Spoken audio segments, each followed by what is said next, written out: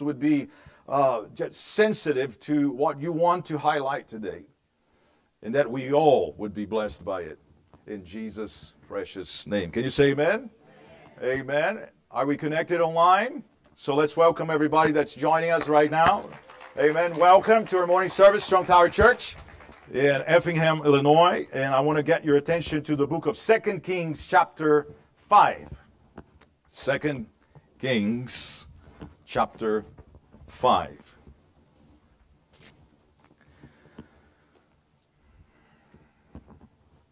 And I probably will be sharing. I was trying to see. I don't know. Some preachers, I've heard one that's very known, that before the message, the hardest thing is to find a title.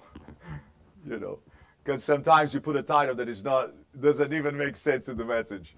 And he said he has 17 titles usually for his message. When I saw him sharing, and he's on TV and everything, I was encouraged, because I thought, well, I think I have like 5 or 6, and sometimes, you know, and sometimes we can correct or put on the subtitles, or sometimes, you know. But I want us to talk, I probably will be sharing about cleansing water. You could say amen, but yeah. But it's a very known story, but I want us to see the power of the Word of God, the power. I always pray, you know, for this, because it is true. If our eyes don't see and your ears don't hear, you can be here looking at me and you could miss what God wants to communicate to you. Just the same way that sometimes one person says, man, the service was amazing. And the other person is like, didn't feel anything.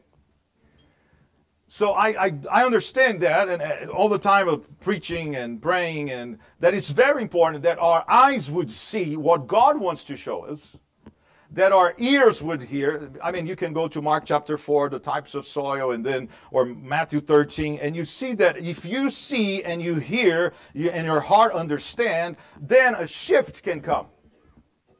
Then a change can take place, because change will not take place if we don't see, hear, and understand. Amen? It's like, in order for me to change, or in order for me to see that I need a change, our eyes, ears, and heart, they have to be open. And so it's very important, and that's why I really, really want everybody, and I hope that every week, that's what I try to do, that you would connect from the beginning. Because sometimes it does not apply the whole message. Sometimes it's one thing. Sometimes people tell me, oh, Pastor, when you said this, this, and that, it blessed me so much. And then I go back in my mind, it's like, I didn't say that. I'm serious. And so it is very important that that's why we need the revelation of God. Because sometimes I say one thing, but God wants to speak to you so much that through that you see what He was trying to get to you. Amen? So when we go there's a very known scripture. It says, now Naaman, which his name, I mean, Naaman means pleasantness, or pleasant. I believe that's where they got the feminine version, is Naomi, because it's the same thing. Naaman, now Naaman, commander of the army of the king of Syria, was great and honorable man in the eyes of his master, because by him the Lord had given victory to Syria. He was also a mighty man of valor. I mean, that's a good description, right? If someone is describing you, or describing what you are, or describing your accolades and what you do and what you stand up for, I mean, it's pretty good. Now, Naaman, a commander of the army of the king of Syria, I mean, it's pretty important, was a great and honorable man in the eyes of his master, because by him the Lord have given victory to Syria. He was also a mighty man of valor, but a leper. He had leprosy. And every time I see Naaman, I mean, you're going to see that God changes his life. Amazing. And when I was checking yesterday, the problem was not only leprosy. We're going to see that there was more things going on, and sometimes one problem can affect all the rest of our lives. It is not like that we have many problems. Sometimes there is one thing that through that one thing, other things happen. So that tells me that if I go to the root of the problem, I'm going to stop the root or the fruit that I don't want to manifest in my life anymore. If I don't see what is causing it, or why it's causing it, or why that has happened, it might happen again.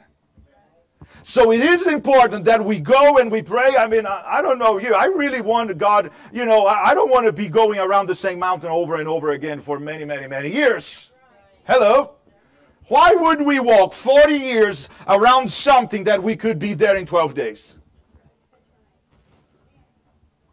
Why would we keep falling for the same errors? Why we keep doing the same things? And I know there's a lot of things that we could talk about, you know, but at the same time, we have to be very, very open. And if there is something wrong, it's wrong. Thank you, Al. So I'm going to say that again. If something is wrong, it's wrong. We don't say it's fine if it's not fine. You know, and I know sometimes people don't like me because of that, because I say it how it is. If I'm not feeling well, you know, and we're not, you know, I don't know. We expect always to be good. But I don't know you. I have some bad days. I'm being very real. I mean, you know, sometimes I have more than I want them to have. I wish it was different. But that does not minimize God's power, God's presence. That does not minimize that God can change, that God can heal, that God can deliver. He is God. We pray for that. He is God. So we need to understand. But again, it's almost like when I see Naaman, sometimes I see, you know, and please don't get me wrong if I compare in a way that we go through the same thing, because he was a commander. What do you expect from a commander? I mean, you can expect him to be brave. You expect him to have his sword ready. You expect him to fight at any moment. You expect him to be courageous and sometimes crazy. But at the same time that we have the commander, we have comma. And that's where it gets me. It is like, could it be that we, because of our place, our position, or where we are, could it be because of our family? Could it be because people look at us and they just see the commander? That they don't see the comma. That they don't see that there is something that we're dealing with because it's behind the armor. And usually, I mean, really, most people are not prepared to deal with reality. Because, oh, well, if I say this, or if I do that, or if I, no, then I'm going to lose my place, or my status, or my position. So I can understand. I mean, you see that all of that came first, and then in the end, almost like whispering, but he had leprosy. Right? It's like, come on! Leprosy. It's like, you know, when you, I don't know how you describe yourself. It was funny, you know, that when I travel more, and people, sometimes pastors would say, oh, can you send us your information? And they wanted kind of a resume kind of thing, you know, and what you do, and if you have any books. And I mean, so I had a little thing that I, you know, that I would send it to them, and, you know, but I always thought, like, when you do that, I mean, you don't see it, right? I mean, maybe tell him when he's going to hire someone, you don't see in most resumes that the people may have a problem. Actually, I never see a resume where they would say, yes, but I'm bipolar. Right? Yeah, next. And the other one is even crazier. Because in the resume, you want to do, or you want to show, or you want to present yourself as someone that is like Naaman. You know, so I mean, that's what got me yesterday. And the more I read, and I was like, man, I mean, it's pretty good when you see the beginning, but there was a comma there. And I want us to see that today a little with clarity, because it is the same thing. It might not be leprosy. It might not be something as bad, especially in those times. I mean, and when you see in the Bible leprosy, it's like, it is not only a disease that could kill, but it was something to illustrate the work of sin. That really, I mean, when you go through the Bible, it was like leprosy, sin is a vile, contaminating, mortifying, unclean thing. It starts out as a spot. Bless you. that grows and festers until it takes in the whole person, condemning him to death. So sin is a vile, contaminating, and it could be any sin. You know, I mean, in our minds, sometimes we think that some sins are worse than others. Sin is sin. It is sin. It needs to be dealt with. Because if we don't deal, we can be mortified. It is an unclean thing. It can start as a little spot. Because the enemy, I mean, he doesn't care. If he has a little bit of our hearts, that's all it takes for that contamination to take place. And that's why when I see Naaman, it was something that was concerning. It was something that was like, yeah, what was that? I mean, the powerful commander of the army. I mean, victories, and he was honorable. And I mean, you know, there's so much going on for him. But he had leprosy. Now, something happens here that's quite interesting. Look, and the Syrians had gone out on raids and had brought back captive a young girl from the land of Israel. So the Syrians, they were not friends. No, they're far from that. They were enemies. The Syrians had gone out on raids and had brought back captive a young girl from the land of Israel. She waited on Naaman's wife. Then she said to her mistress, "If only my master were with the prophet who is in Samaria, for he would heal him of his leprosy." Isn't it interesting that, I mean, leprosy was contagious, but when you see that Naaman's leprosy did not infect the slave girl, but this girl's compassion affected Naaman. It was contagious. Not only that, she was captive. So, someone in captivity or someone that is a prisoner, you know, it's very hard, but she didn't lose the essence of who she was. Hello? Because sometimes, as I shared last week, you know, blessed are the persecuted because theirs is the kingdom of God and their reward is great and this and that. I mean, it's the same thing, because when the continuation of that word, you blessed if you do this, blessed if you blessed and blessed and blessed. After that, it says that you should be the salt and you should be light. And the connection last week was like, how can you be salt and light when you're being persecuted? Hello? I mean, it is one thing to be salt and light, but it is a complete different ballgame when you have to be salt and light being persecuted. It means like, don't let your light dim because of persecution. Don't lose your flavor because of persecution. And this girl, to me, it was like, doesn't matter. She was captive, but they could not incarcerate her heart. Because, you know, it's like, in a way, she was really blessing her enemy because they brought her into captivity, but she sees him, and maybe he was, that thing that we talked about, he was trying to hide. She saw it. Not only she saw it, she gave the recipe. She said, well, you know, if he only knew the prophet, he would be healed. So she shares that, and I believe that, you know, it says that she was serving her Naaman's wife. So she found out, the wife knew about it, and Naaman seems like he was trying to hide the problem. Seems like he was trying to cover up since he was a captain. It's like, how could she see that? You know, so there are several things happening here. But the next thing that I see is like, then he said to her mistress, if only my master, on verse 4 it says, and Naaman went in and told his master, saying, thus and thus said the girl who is from the land of Israel. Then the king of Syria said, go now, and I will send a letter to the king of Israel. So he departed and took with him. I mean, you see there's so much going on. And I read the text, then I read in backwards. I went back and I began to realize there has to be a reason that it had to be 7 times that he had to dip himself in the water.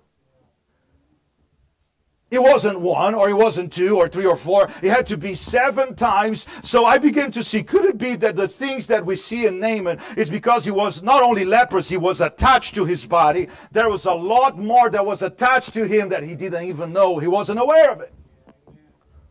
And sometimes we go through the same thing. It is like there's things that we collect, there's things that we gather along the way, attached to us. I mean, to me, when I see this, the girl said, go see the prophet. What does he do? He went and saw his master. He didn't go see the prophet. What does he do next? He goes see the king, and he asks for letters. And when I was reading that, sometimes we got to be careful with the level of influence that we have, because the solution is not in the connections. The solution he was looking for, it was in the hand of God. And sometimes people think, and we're all like that, I'm like that too. Some people think like that it's like, well, I know that person, and I know this, and and I know that, and maybe I'm going to talk to this one, and he's going to talk to that one, and then, what I need, they're going to, in some way, no. The girl was very clear. You got to go to the man of God. You got to go to the one who has the revealed word of God. Not the king, not the letters, whatever you have, it won't help you, because you had that all along. It never worked. You still had leprosy. What you need is something that only God can do. And we have, all church, all of us, we need to get to this place where we surrender completely and we realize it is God. That's why I like those 4 men that carried the 5th man, and they couldn't go through the door, and they went up and they broke the roof and they took it off and they brought him down. They understood something. It's like, I can bring you just as far as to here. I cannot do that. You're going to have to go down in the presence of Jesus. I will bring you to his presence. And yes, you might come to church, and you might come to the place where he is, where you can find him.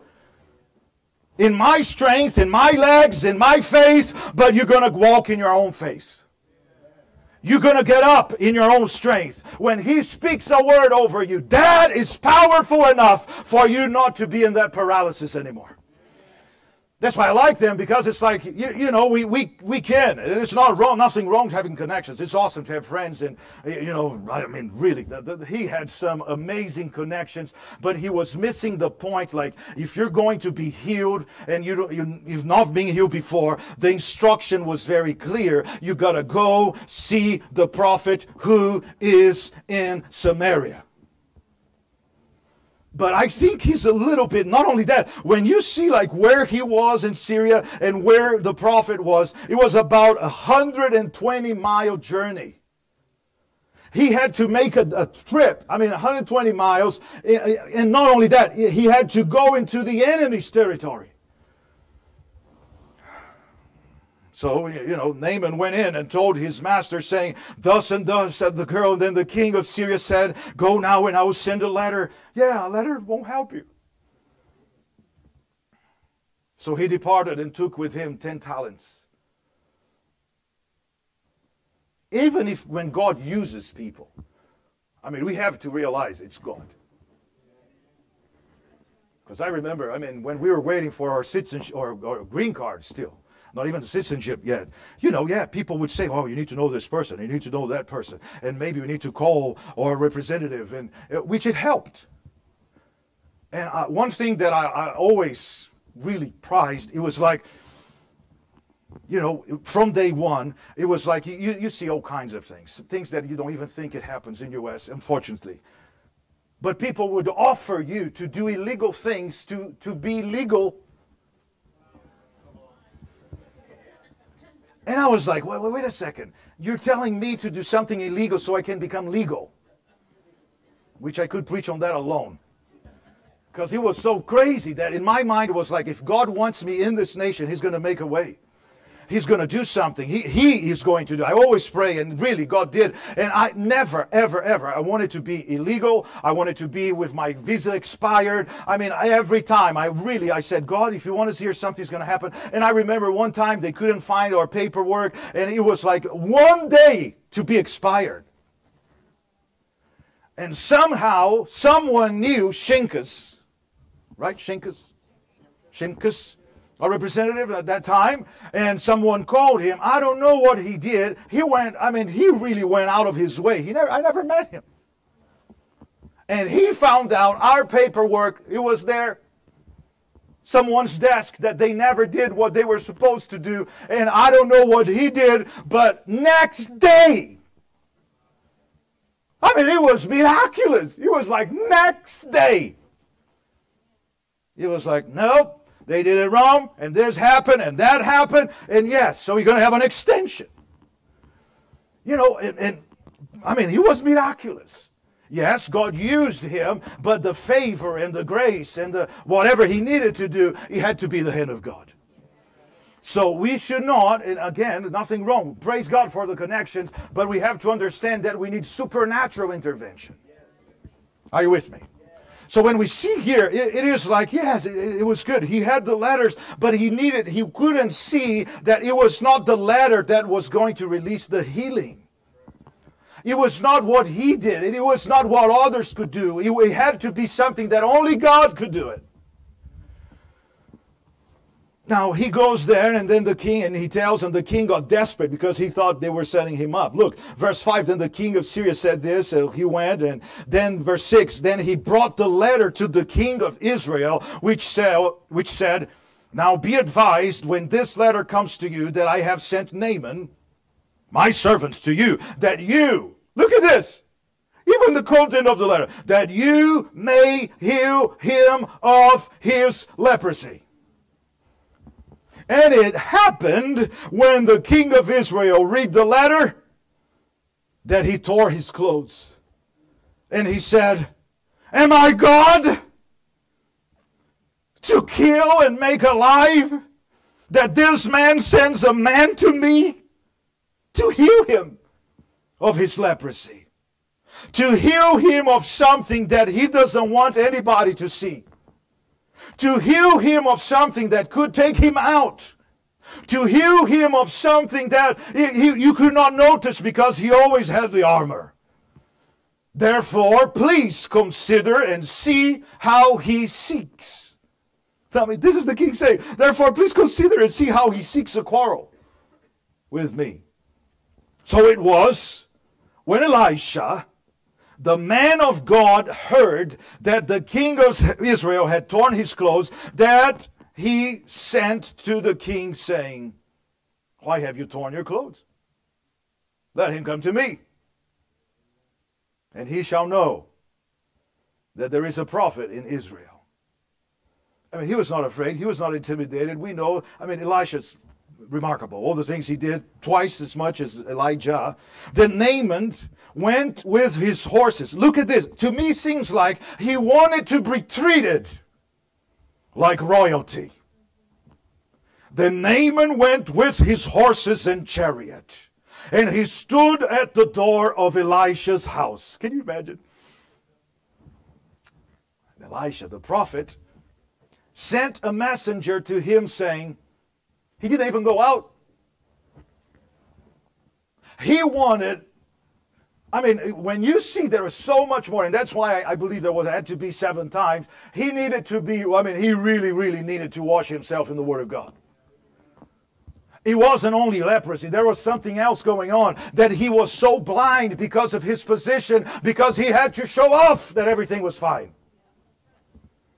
And Elisha sent a messenger to him saying, go. That alone, I can see what? He's not even coming out? Go and wash in the Jordan 7 times, and your flesh shall be restored to you, and you shall be clean. I imagine he had all that, in gold and silver, and he really had a lot of stuff that he thought he could buy the healing. You can't. He thought by his gifts, and he thought by what he had accomplished, and he thought he came with all that he had, and Elisha sends a messenger. He went, it is hard to deal with prophets. It is. I mean, I don't consider myself a prophet. God gives me some revelation of some things, and you know, but a prophet is like you're talking to him, and it seems like he cuts you open. Not even knowing. To the point that some people, when they're talking to the prophet, it's like, who told you that? Nobody. Because it is. I've got a few friends like that. That they are prophetic even when they don't even need to pray. They begin to talk to you, and all of a sudden it's like your life is like open. And you're like, I mean, what's going on here? That's what he was. By sending a message, I mean, very short message, by not showing up, he was already playing. He was like really going into his mind. It's like, oh, Naaman, you are not owed that. No, you're not. No, Naaman. And I know that you're not. But look, it is amazing because you see his reaction. Naaman became furious. So Naaman became furious. He was like, he was not expecting that kind of reception. And I can see that he didn't like to be, you know, he didn't like that he wasn't getting his way or his own way. But Naaman became furious and went away and said, indeed, I said to myself, he will surely come out to me and stand and call on the name of the Lord his God and wave his hand. I mean, he thought it was magic. Over the place and heal the leprosy. Isn't that funny that he needs the miracle, but he wants to determine how the miracle should happen? I mean, that doesn't happen with us, but, you know, sometimes sometimes we try to give God ideas. I mean, I don't know you. I even had conversations with God like, you know, God, it's been a long time Jesus came to earth. I'm just saying. And I tried that approach because he has lightnings and thunder and all that. So it's like, you know, don't be mad. You know, and sometimes we try to talk God into this or into that. It seems good. Or we try to ask God, it's almost like we forget that he is God. We're not. We forget that he is Lord. That he is in charge. And so because we are expecting, there's nothing wrong. Yeah, he wanted to be healed. He heard. I mean, he messed up because he went to the king. He went to his master. He went to all the king. So yes, but he didn't understand it. It's like, no, Naaman. The position for you to receive what you need from God, it's not that one. You don't tell God how he should do it. If you're going to God, you better wait on his. It's going to be on his terms. It's the same thing like people that wanted God's blessing, but they don't want God. Wait a minute. You want God to bless you big time, but at the same time, you don't want to do what God wants you to do. And some people would say, yeah. It's almost like they're so blind by it that it's like, yeah, I want the blessing. What is wrong with it? Nothing wrong. But since it's going to be God's way, you're going to have to follow whatever he tells you to. Simple instruction. He almost misses his blessing. What I like about Naaman is that he heard his servants. You can see it. I mean, he heard a captive, you know, the girl that was in captivity, and now he almost missed, but he hears his servants. So yes, he had a listening ear, but he was not that, you know, he was like, yeah, I want God, but not that much. That's what people today do. They want God. I mean, if you say, do you believe in God? Oh, yeah, I believe in God. This week, you know, I offered to pray for the kids that are in, they went to Florida with the band. You guys know that, right? Or high schoolers. 2 buses, I think over 80 people, 17 chaperones. I just offered. I said, I can go there and pray. And someone talked to someone, that talked to someone, that talked to my wife, and then they said, well, you can pray, but you cannot pray for the kids. Like with the kids. You know, and I thought, okay. You know, since God opened that door, I thought, well, if I believe that there is power in prayer, it doesn't matter if the kids are not there. It does matter that whatever I speak, So, and out of 17 chaperones, I mean, we had what, 6 or 7 that came. And then, you know, I mean, I spoke a short word, and I said, well, before I pray, everybody was just waiting. And I said, I want to say something. And then they were like, I thought you're going to pray. Yeah, I'm going to pray, but since I got the mic, I thought, you know. And I said, we're here for 12 years, and we're praying for revival to come. Since the first time we came to Effingham. And I said, when revival comes, the hearts of the parents will turn towards their kids. And the hearts of the kids will turn toward their parents. So I just want to say that, you know, you can expect that because it's going to happen. And then I pray. Hallelujah. And I bless the bus. And I bless the kids. And I bless even those who didn't come. Yeah, you're going to be blessed too because my kid is there. Oh, yeah. I mean, I believe that. It's like, why would... No. I have to believe for my kid and now your kid. You don't even believe in God, but I do. So it's not like God's going to protect mine and boo on you. No, they're on the same bus. Amen. So it was such an experience. And then I think we asked and they said, well, would you like to see the kids? And you can go in. There was this little door there. And I said, sure, let's go there. And I saw Kendrick. And I mean, you know how kids are, right? All the kids are there in the cafeteria. And they were with their little trays and stuff like that. And I could see he didn't want to see me. So I texted him. I said, Bud, you better come and see me before you go. And I don't know if he saw the message. It was just the conviction of my presence there. He came. So I hugged, and I was like this and that, you know, and we do have a few rules that you're like 1 and 2, and the third one is like, don't break rule number 1, you know, and so I always emphasize that. But when he came, all the buddies his buddies that are going to be with him in the hotel room, they came too. And I thought, whoa, I'm going to pray again. Of course, first we took pictures, and they were like, yeah.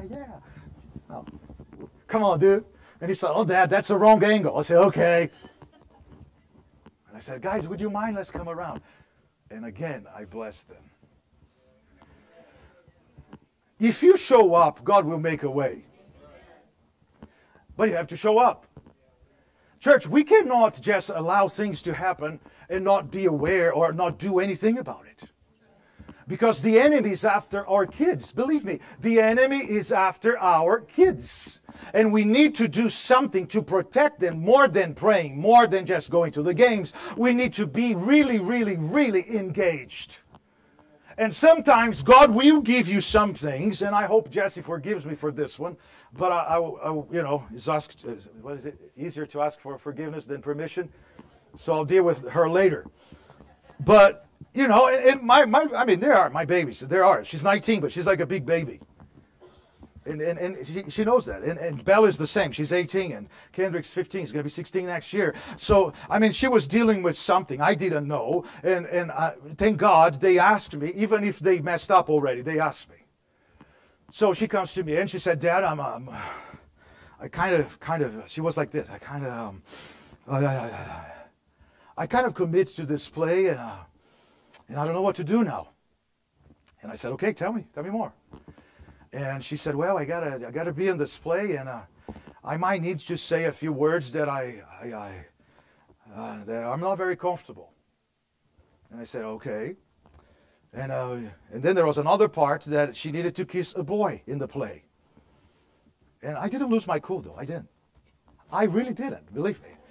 I was just like, this is a very good teaching moment, you know, and I mean, so I saw it. I knew it was a very, very important moment that I had to drop everything and talk to her. So, you know, I was like, you know, and I could see that really bothered her enough to call me. So I thought, I'm not going to lose this moment. And the more she talked, I could see that, like, she wanted to get out now, but she didn't know how to get out because she had committed already. And then I said, baby, you got to ask this question. If you do it, will you glorify Jesus? And then there was silence. And I think your silence tells me the answer. And then she starts crying. Oh, Dad. I said, okay, babe, I understand. Babe, it is okay. You've committed, and I understand that. Have you asked your teacher if there was any other character, any other person that you could do in the play? No, I didn't. I said, so do you want to know what I would do if I was you and I had already committed and you didn't know that might happen and this and that? Yes, Dad, I don't know what to do. I said, okay, so this is what you're going to do. You're going to tell her, but what if I do it and then, they're going to put an X on me for the next years that I'm here and then everything, they're going to be like putting me down because I said, oh, baby, you don't know that yet. But that should be part of your question to her. I don't feel comfortable. This is my boundary. I'm not going to cross. This is not how I was raised up. This is not what I believe. And I don't feel comfortable. And is there a way that we can change? And, I didn't know she was about to enter in to practice. And I'm talking to her and someone calls her, Jess, you got to come now. So I prayed a quick prayer and I said, babe, God is with you, but at least give her an opportunity to see who you are, what you stand for. She goes in. 2 hours later, she was so happy and excited. She said, Dad, I said what you said, and she agreed, and she took me out of that position. And she apologized for pushing me to do something that she didn't know I wasn't comfortable in doing. And she said, I'm sorry, I was pushing your boundaries. And I was like, yes! Hallelujah! So you see, I don't even know why I got on that subject. I think it was just a good story. But it happened this week. But that's the thing. The enemy is after, and we have to speak up. If we don't, the enemy wins. If daddy doesn't show up or mom doesn't show up, we have to understand. It's like, wait a second. I said that when I was preaching about carrying the glory of God, that if we don't show up, the enemy is already there. If we don't speak up, someone is already speaking up. If we don't say, no, that's not going to happen, someone is going to be there saying why they should do it. So again, we need this, even if you're not a prophet, we need to have those senses in the spirit. You need to realize, wait a second, something is not right. The same week, this week, after Wednesday night, I had this crazy pain right here. Crazy. That I never had in my life. And I prayed and I rebuked and I took medication and the pain was there. And I went home and then my wife, she didn't see that there was a text from her again. She had exactly the same pain. And I thought, so it's not me. God is allowing me to feel her pain so we can pray for her. And I said, let's call her. Call her. 9:30 something, right? And I called and we prayed. And I said, baby, I felt that pain. I'm sorry we didn't see your message. We were in the service. And so we're going to pray. And I begin to pray. And I begin to pray. And I begin to pray. And I begin to rebuke. And I begin to speak the name of Jesus. And I begin to release the anointing of God. Watch this now. And then all of a sudden, I saw a pyramid and the eye of Horus on top of it. In the prayer. Now, it's a very unique vision. It's not like I was thinking about that, right? I didn't see the dollar bill, and it's like, oh, okay, But I said, baby, I see a pyramid, three-dimensional. I see the eye of Horus was looking at you, and now he's looking at me. I saw in the spirit. And I said, so I want to rebuke that in the name of Jesus, da-da-da-da-da. And she said, Dad, me and Bella kind of watched a mini-series yesterday about the eye of Horus in the pyramid. And I was like, the reaction was like, oh my God. And I said, okay, babe, so I believe God is telling you, you shouldn't. And she said, yeah, Dad, now that I think I shouldn't. Okay, so okay, repeat after me. Lord, I ask you to forgive me. I'm being very practical, church. Really. They're kids. But the enemy is bombarding their lives, and thank God for revelation knowledge. Not in a million years I could know that information if it wasn't through the Holy Spirit. And I'm not trying to put her down. No, some things they just hear, they think there is nothing. There's no problem. No. Why would God reveal something to me during prayer that if He didn't want us to deal with that. So I believe it's an alert for most of us here, parents or grandparents. It's like we need to be aware. We need to, just like Elisha, he could see beyond Naaman coming to him. That's why he didn't go out. See, I got to tie everything together. I'm back into the message now. But that's the thing, though. Him not going out, it was showing like, I know your problem. I know what you're going through, and that's what you need to do. And yeah, he got infuriated. How come this happened? Yes, that's why it was so important. It is important to this day. When you have a feeling, an impression, when God gives you a dream, when God gives you something, or don't miss those moments to speak Jesus over your children. Don't miss a moment. Don't miss a moment. It's like, I don't know why I have this impression. Well, let's find out. Because the more you value, the more you have attentive ears, the more you see in the Spirit, the more comfortable you are. It was not like something, I was like no. It was like revelation knowledge. And God wanted to give something so she could be free. And I told her, it's a hard thing to be a pastor's daughter, especially with the prophetic gift. Because God will reveal things. And that has happened to Kendrick and Bella many times when I had a dream and I think about the dream. And the more I think about the dreams, I got to tell them.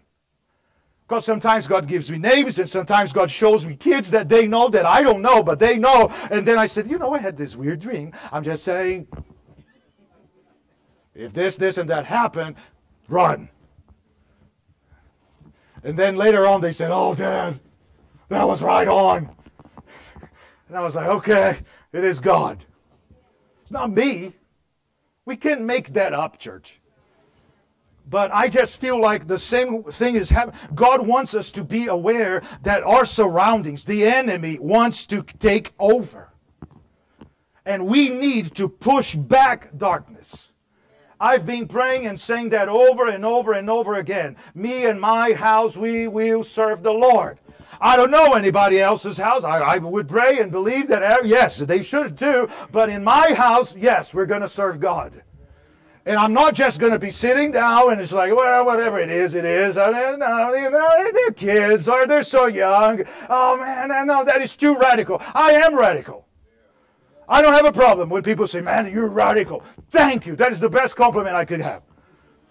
Because you have to be radical to confront darkness. You're going to have to turn off your TV to some things, or maybe most of it, if you want to be God and have a clear understanding of His Word.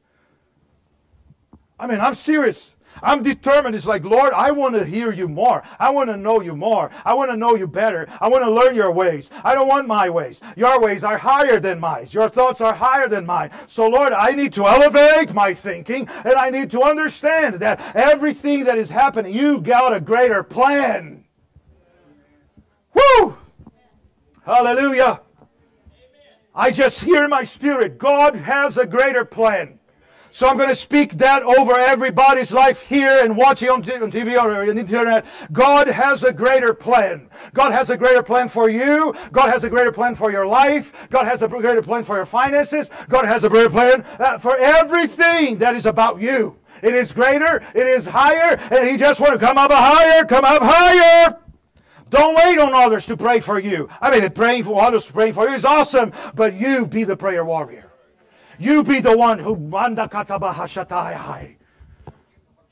that prays in tongues, that worships God, that releases the atmosphere, that changes the atmosphere. Because sometimes, yes, the atmosphere will be heavy and you don't know what you're dealing with. We're dealing with powers of darkness. We're dealing with rulers of darkness. We're dealing with things in the spirit. We don't see it, but that's how powerful the Word of God is, because we spoke the name of Jesus, that the name of Jesus is above every name. How many of you believe that? That's why we speak Jesus. That's why we speak Jesus. Even if you can't say anything, you have to say Jesus. I speak Jesus over my children. I speak Jesus over my wife. I speak Jesus over my finance. I speak Jesus over my body. I speak Jesus over my mind, because he will keep in perfect peace he whose mind stays in the Lord. It is all about Him. It is all about Him. It is all about Him. And I mean, the enemy is pushing the envelope forever. And some things now, everybody think, oh, but it's okay. It is not okay. No, it's not okay. No. Things that when I talk to you guys, and it's like, oh, when I was growing up, he was like this, this, and that. And when I was growing up, he was not much different. And why we changed that? I mean, so much good came out of those boundaries. So much good came out of, like, you know, going to church every Sunday, or going to church every time the doors were open, or even when I didn't want it and I felt my mom pinching my leg. Leyff, wake up. He did something to me. He did something that I had to practice hour after hour after hour. I started singing in the choir when I was 10. Saturday, that was our life. We would go to church, we would practice, we would I played the organ back then, you know. And yes, that's what was our life. And I was part of a group that everybody was 4 or 5 years older than me, but because the voice that I had with 10 years old, they said, "Oh, you got to sing with us." I said, "Yeah, let's do it." And I was this little bit kid. And when I look back, thank God that my mom would go and pray and do whatever she did. Thank God that, I mean, back then I thought, oh, come on, Ma. And now I call her every day to say, thank you, Ma. I didn't turn out too bad. Thank you. You know, but we think, like, if we do those things, that kids are going to go away. No, if we don't do it, they're going to go away.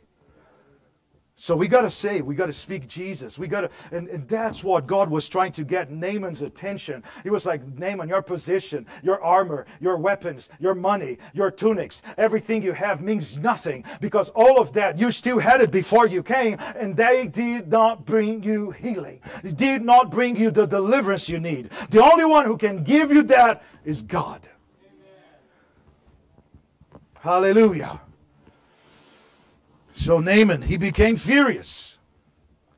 Why? Look. I mean, he was a prejudiced dude. He had some. Indeed, I said to myself, he'll surely come out to me and stand and call on the name of the Lord his God and wave his hand over the place. Even the river, he didn't like that, was the Jordan. Are not Abana and the Pharpar the rivers of Damascus better than all the waters of Israel? Do you need healing or not? I mean, right? It's like, really? You're going to choose what river you want to dip in? Why did you come? Could I not wash in them and be clean? So he turned and went away in a rage. I mean, he had some anger problems. First he was furious, now he's in a rage. I mean, why Jordan? It is important to realize this. The Jordan River in the Bible, the Jordan River appears many times within the Scriptures. It often refers to a freedom that comes after a long season of adversity and waiting. Crossing the Jordan is a turning point on the way to freedom. The waters of the Jordan represent freedom from oppression, breakthrough, and deliverance. Now, something else happened about the Jordan, because that was the last time that he was with Elijah. That is in 2 Kings 2, verses 6 through 14, where Elijah touched the waters open, and they go through. So for him, it was a very important moment in his life, the before and after. So Jordan represented, because after they crossed, Elijah asked him, ask whatever you want before I go. And he said, I want a double portion of your anointing. Amen? And we know what happens, and then the tunic, mantle from Elijah comes down. He gets the mantle, he divides in two, touch the water, the same thing happens. It was a confirmation of his ministry. It was a confirmation that he got a double portion. It was a confirmation that now God was with him and was going to use him in a mighty way like he was doing here. So I believe in his mind he was like, yeah, he need a Jordan encounter. He needed to go back to the place where God marked my life. Somehow I have to believe that he was like, no, Naaman, what you need is not me, it's not the king, it's not your clothes, it's not your money, it's not whatever you brought. What you need, it is a Jordan encounter. What you need, it is to go down on those waters, because I remember what happened with me when I went down. We know in Jordan, in the New Testament, it was a place where John the Baptist was baptizing people. The Jordan River in the New Testament, baptism is highly, highly symbolic. It signifies the end of the old life and the start of the new life as a Christian believer. It identifies with Christ's death, burial, and resurrection. Hallelujah. So Naaman was going beyond leprosy. Naaman was going like, God doesn't want to only heal you. He wants you. He wants your heart. He wants to change your spiritual life. How many of you can see that? I mean, what good would it do? You know, sometimes I'm concerned when I pray for some people for healing, because it's like they are so connected in whatever they're going or their religion or whatever it is, that if God heals them, they're going to give glory to somebody else. Because God does not have their heart. They think was their God or their saint or whatever. It's like we have to come to the place where it's like, no, nothing else matters. Nobody else. We know it's Jesus. Amen? Now watch this. And now, so he was talking about the river, and his servants again came near and spoke to him and said, my father, if the prophet had told you to do something great. I mean, those servants are amazing.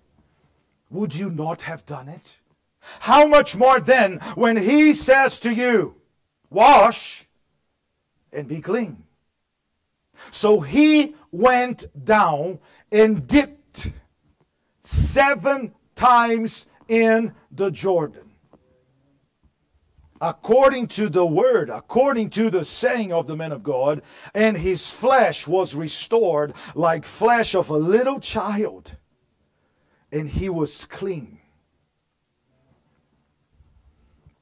Simple instruction. Now we know this, the word of God is like water that cleanses us.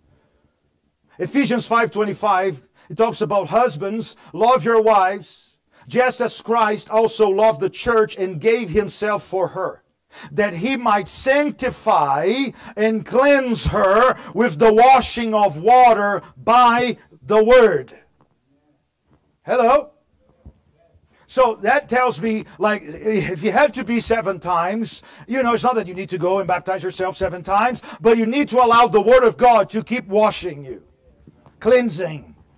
It's like, yeah, I'm still dealing with this. Yes, so I need to go back to the Word of God and allow the Word of God to go deeper and wash that away. In the name of Jesus, Lord, wash me. Wash my mind. Wash my thought life. Wash what I do. Wash my mouth. Wash, Lord God. You have to go over and over and over and over until you're like a child again. Because something happened in his life that he became so contaminated. And I believe that's what it is, church. There is some scriptures that you read, and you read, and you read, and you read, and you read, and then suddenly, boom. I'm serious. That scripture that I mentioned about the peace of God, I remember when Alice was preaching. I mean, she preached, on the peace of God and how to receive the peace of God. A lot of scriptures, something happened when she said that verse, that He will keep us in perfect peace if our mind stays in the Lord. I have even preached that for years. But that day, it was like, ding. So we don't know. But if we're still dealing with something, wash it again. If you're still dealing with whatever the problem might be, it could be an addiction, it could be pornography, it could be whatever. It's like, wash it again. Oh, it's not working. Continue the dipping. Let God do the cleansing. Let God do what He can do, but I'm going to continue to put in the Word of God. If it is anger, go back to the Word of God. Until you're like, I mean, come on. I know he was kind of biased when Moses said that he was the most, what is the word? In Portuguese, manso. Meek. The meekest man on earth. Well, he wrote the book. That's why I said he was biased, right? But you see that something had to happen. He didn't stop ministry. He didn't stop his life. He didn't stop and say, okay, God, I struck the rock. Yeah, it was bad, but he had to keep on believing and allowing the Word of God to wash him. It's not a one-time thing. It is like once God highlights something, you allow the Word, you go after, you get a concordance. I mean, today, so there's no excuse anymore when you have Google and Alexa and Siri. I mean, they are not even believers and they can quote you Scripture. Right? It is. It's funny when I tell Alexa, give me Bible verses for blah, blah. And she's like, there is this verse. Good call, Alexa. I mean, it's funny that if you got someone called Alexa, she answers all the time. And if you have someone in the house, Alexa, what? But there is, again, church, we have to go to the Word of God. I mean, there's more scriptures about the washing. John 17:16. They are not of the world, just as I am not of the world. Church, we're not of this world. That's got to be it. We're not of this world. Sanctify them by your truth. Sanctify means wash them. Sanctify them by your truth. Your word is truth. Now, we always quote that scripture, and I like to bring that back because it is like, do we have freedom in Jesus? He who the Son sets free is free indeed, right? So that scripture is there, but if you don't know, you will know the truth, and the truth will set you free. I can quote that scripture and still be bound. Because it's only when I get to know, it is like knowing a person. It's only when I know the Word like I know someone. Then I'm free. So it's like, you will know the truth, and that truth that you know. Okay, you're not getting it, okay, because it's very quiet. So let me say it a different way. You will know the truth that my God shall supply all of my needs according with His riches and glory. And then you begin to have a relationship with this truth, and then you begin to tap into God's resources and God's provision. So now that I know, He will provide for me. Because it became personal. And it is in every area of our lives. It is the same way. It is like, okay, He will keep in perfect peace he whose mind is on the Lord. Okay, my mind was wandering. My mind was here and there and everywhere. I had a problem in my mind. I had a problem of my thinking. Yes, but once and again, to know, I mean, some preachers, and I do that, some of the verses that I read, I don't read 5 or 6 or 10. I read like 30 times. I read in different translations. I read with the concordance by my side. One verse. Sometimes I stay a month in one verse. And then all of a sudden, that word that I've heard now becomes known to me. So then it is automatic. It is like, oh, I know that word, but I personally know that word like a person. So then, yes, now you quote, it's different. It's like the Psalms 23. I mean, most of us know the Lord is my shepherd. And then you read it. It's like, yeah, that's a cute psalm. Yeah, we have, plates and this and that on the walls. And yes, the Lord's my shepherd. Until you realize that you was a shepherd talking about the shepherd. And then you begin to realize that the shepherd, he relied on God's provision. He relied on green pastures that would come from God, that God would guide him so he could guide the sheep to waters that were calm. So the shepherd became shepherd by God. So he knew that. We know that God is a healer. We know that He's a provider. We hear that, but we need to become intimate. Are you with me? So it's the truth that we know that set us free. I mean, we've got so many promises here. We don't know all those things. But once you get to know that, then you walk in victory. No weapon formed against it shall be able to prosper. Well, for that to happen, there's going to have to be some kind of weapon. There's going to have to be some kind of attack. Is that the same thing? Like, how many of you would like to have a great victory? How many of you would like to have a great tribulation? See how the yes go like, yeah. For that to happen, you're going to have the trial, the tribulation, the great. And then you're going to have a great victory. You know, there's no great victory if you don't need to fight or do nothing. Oh, I'm so happy. Well, for you to be happy, sometime, somewhere you were sad. And now you know the difference. Amen. I got to finish. 1 John 1:9. If we confess our sins. If we confess our sins. Once you realize it, yes, let's confess. It's a confession. If, if, there's a conditional there. If we confess our sins, He, the Lord, is faithful and just to forgive us our sins and to cleanse us. So there's got to be a confession. There's got to be like, Lord, I messed up. I'm sorry. Help me, Lord God. Plead the blood of Jesus that I won't do this again from all unrighteousness. John 3:13. Look at this one. You call me teacher and Lord? You say, well, for so I am. If I then, your Lord and teacher, have washed your feet, you also ought to wash one another's feet. For I have given you an example, that you should do as I have done for you. I mean, most of us, we don't do that. I mean, we don't do that in the natural because it's not our culture. But again, it's like we're going to go through the world. This week we're going to go and do things and go places and go to the supermarket. And a lot is going to happen. But we have to have the freedom that if we go somewhere and something gets attached to our walking, because we're connected in Christ, I'm going to wash your feet. That is not okay for you. That is not good for you. And then you do it with compassion, and then you encourage that person. Are you with me? That's why we need friendships in the church. I mean, it is hard to be friends with everybody. But we need people that will come, with us, just like those four, and that they will bring us down to the presence of Jesus. And they will encourage us. I have people that they pray for me weekly. I know, I mean, if you don't, it's okay. I forgive you. But, there's people that really, they pray for me every day. I got people in Brazil, they pray for me every day. But so we need those people. And if they identify something, it's like, that didn't sound good. Can we talk about it? And the goal is not to bring you down. The goal is to bring you up. The goal is like, wait a second. Somehow this thing got attached to you. We got to wash that off. How do we do it? With the Word of God. So again, it is important, church, to have those relationships that you trust. I mean, that brother, that friend that is closer than a brother.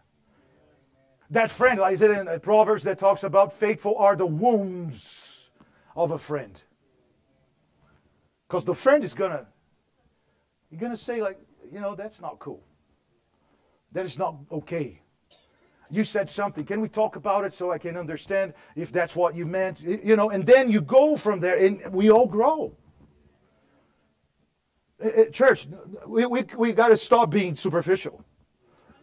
We got to go deep because there is deeper things that is happening in our lives over and over and over for years. And we keep cutting the fruit and it's like, I don't know why this keeps happening. It's because you got to go deeper. Amen? So say with me, we got to go deep. Hallelujah. So He washed their feet, for I have given you an example that you should do as I have done to you. Most assuredly, I say to you, I like this because it connects with Naaman and his servants. I say to you, a servant is not greater than his master, nor is he who is sent greater than he who sent him. If you know these things, blessed are you if you do them. Do what? Feet washing. Foot washing. If you cleanse each other, with the Word of God. Now, So he goes in 7 times.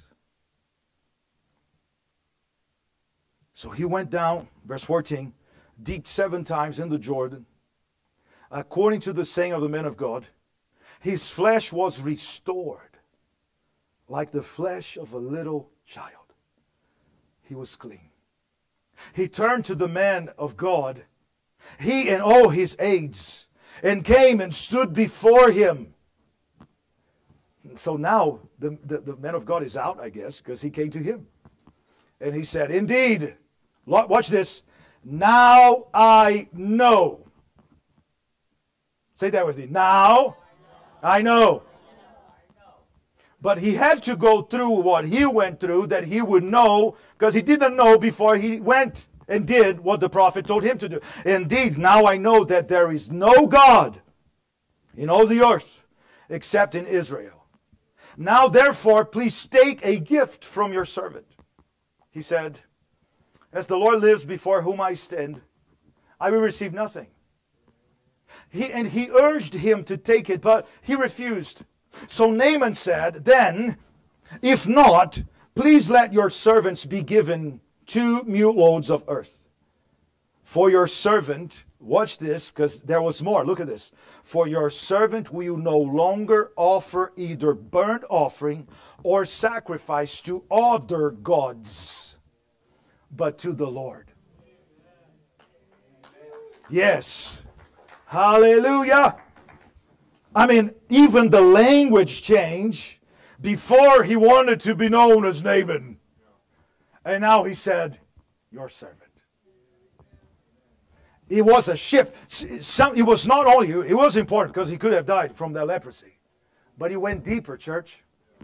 And that's where we got to go with the Word of God. It's like, God, I'm whatever it is, I'm sick and tired of being tired.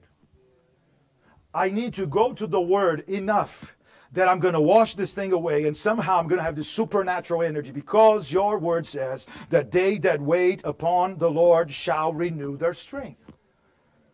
And then you say it, and then you buy the magnets, and you put in your fridge, and you write on the mirror in the bathroom. I mean, it's got to be in front of your eyes, over and over and over. Yeah, they that wait upon the Lord shall renew their strength. They that wait upon, Lord, I've been waiting on you. Lord, is there anything happening that I'm waiting and my strength is not renewed? And Lord, and then you deal with that, and you meditate, and you see in different angles. It's like, okay, maybe I'm doing this, and that is causing me to be tired. So, yes, Lord, is that it? And then he highlights, yes, so then you don't do that no more. They that wait upon the Lord shall renew. And then you all of a sudden it's like you have the supernatural strength. Amen. I mean, I love our kids. It's like, you know, when we go out, thank God, really, you know, they can't keep up with me when we go out. And I'll be 50 this year. And it's like, I'm serious. Jesse and Bella, we went to Nashville. We walked and walked and walked and walked. And you got to understand, when I go out, it's like, I never, ever, in 30 years, had a 30 days vacation, ever. I have 2 or 3 days here and there. So those 2 and 3 days, I'm going to make it count. That's how I do it. It is, and then it's like, by the end of the day, I love when they say, Dad, can we please just go to a hotel?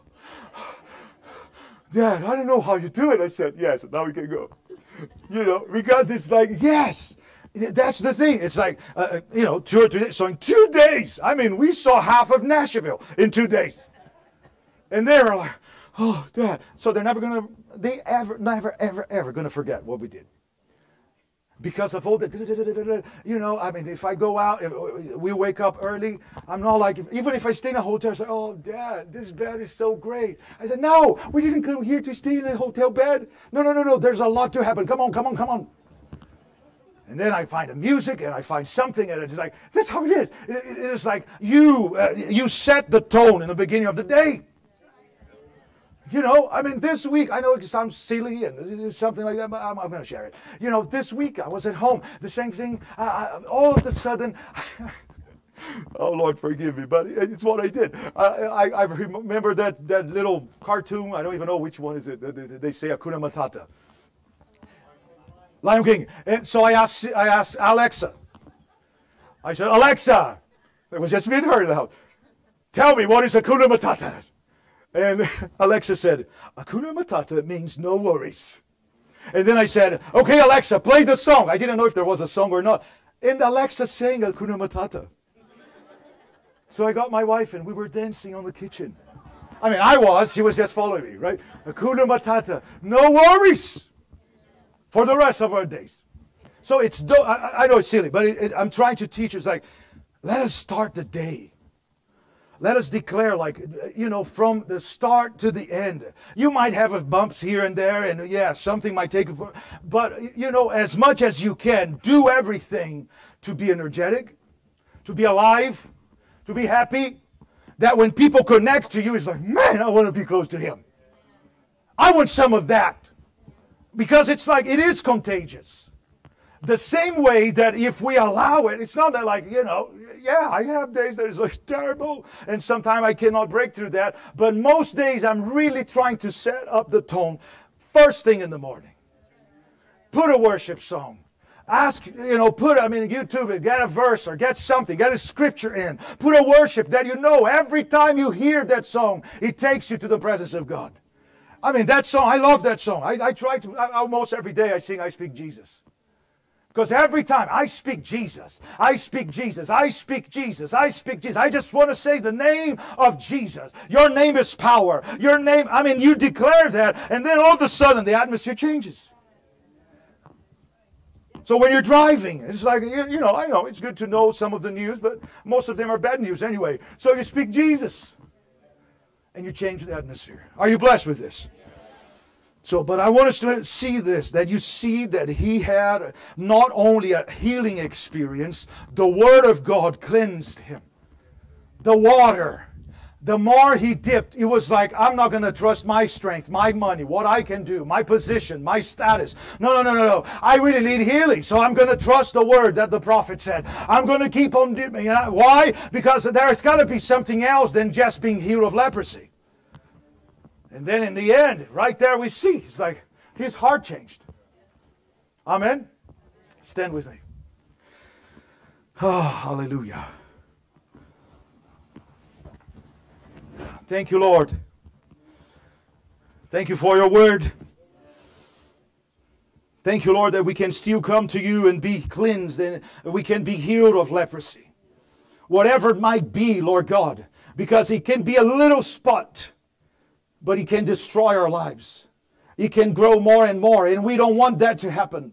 We want to experience Jesus, just like Naaman. Lord, to experience your power, to understand, Lord God, it was more than a skin disease. It was deeper than that. Lord, I pray that you would search our hearts today. I pray that we all, Lord God, would just do an inventory, that we would see, Lord God, things that we still have in our hearts. And whatever it is, Lord God, we're going to pray, we're going to fast if we need to. Lord, we're going to do whatever it takes. If it is pride, if it is love of money, if it is anger, bitterness, resentment, unforgiveness. So, Lord, in Jesus' name, we want to be free, Lord God. We want to know the truth that set us free. We want to have this intimate relationship with your word. We want the word to come alive in us. Lord, when we read the word is going to read us. Lord, when we listen, it is like we're going to hear not only what we hear, but we're going to hear what you're saying to us through that word. Father, that we won't come, Lord, and we've seen for the last 2 or 3 years, everybody wearing masks. But Lord, there's something worse than the masks. There's something worse that we might put on. There's something worse that we might just so everything would look fine and okay. But Lord, we want to have this abundant life that you came to give us. We know the enemy, Lord, came to kill, steal, and destroy, but you came that we might have life, that we might have it to the full. So I pray, Lord God, everyone here, everyone watching at home, I pray, Father God, that we would be serious about, Lord, we're going to continue to dive into the Word of God. We're going to go deeper and deeper and deeper because we want to live in victory. We want to live, Lord God. That's what it is, to training us, Lord God, to live a victorious life. In the name of Jesus, I ask you to bless. In the name of Jesus, I pray that the anointing would come. And Lord, that we won't be offended like Naaman at first when we hear something that seems so simple, but that we would follow through your instructions and that we would see great outcome. Oh, God. Thank you, Lord God. Thank you, Lord God. Thank you, Lord God. Do you agree with that? So say with me, Lord Jesus, touch my mind, touch my heart. Let your light shine every area of my life. In Jesus' name, I want to be free. I want people to see Jesus in me and through me. And what I do, what I say, it's going to be Jesus. And your name will be glorified. In Jesus' name. Amen. Come on, let's give it up. Amen. Hallelujah. Praise God. Well, just a quick